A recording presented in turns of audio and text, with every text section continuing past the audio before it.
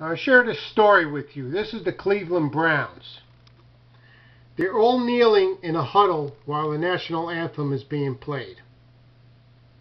This all started with that 49ers quarterback.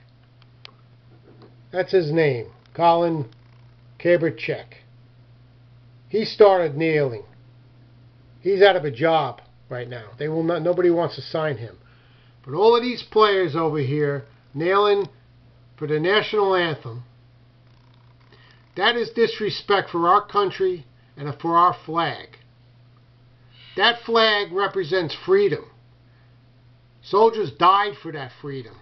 They gave their life for your freedom so you can get on this field and play football for $1 million a year, and you're just disrespecting our country.